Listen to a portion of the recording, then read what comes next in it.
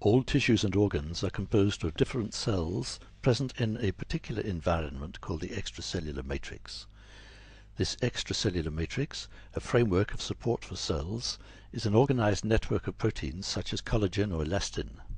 These proteins are linked together through polymers of sugars called glycosaminoglycans.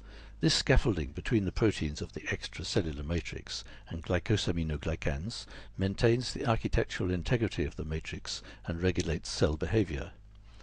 Among the glycosaminoglycans, heparin sulfates ensure the storage of many cell communication proteins such as growth factors and cytokines. Growth factors and cytokines are necessary for the continuous and identical renewal of cells.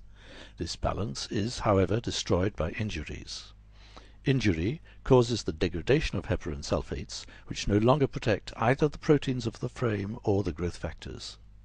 In emergencies, these growth factors are replaced by other less specific factors supplied by circulating inflammatory cells.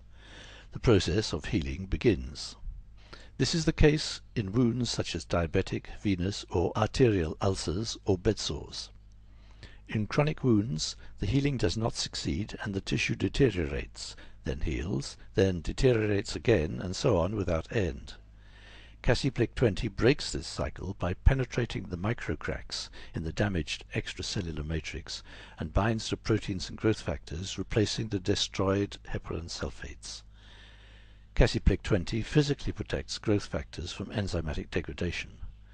These growth factors then play their normal roles in migration and cell proliferation, but also in tissue revascularization, thereby restoring the original tissue. The wound is then closed naturally. Developed from RGTA technology, CACIPLIQ20 is the first therapeutic matrix agent to be applied to chronic skin wounds. CACIPLIQ20 from the OTR3 laboratories repositions growth factors within the cellular microenvironment and protects the proteins of the extracellular matrix. Cells placed in a high-quality matrix will resume their natural cycle of regeneration.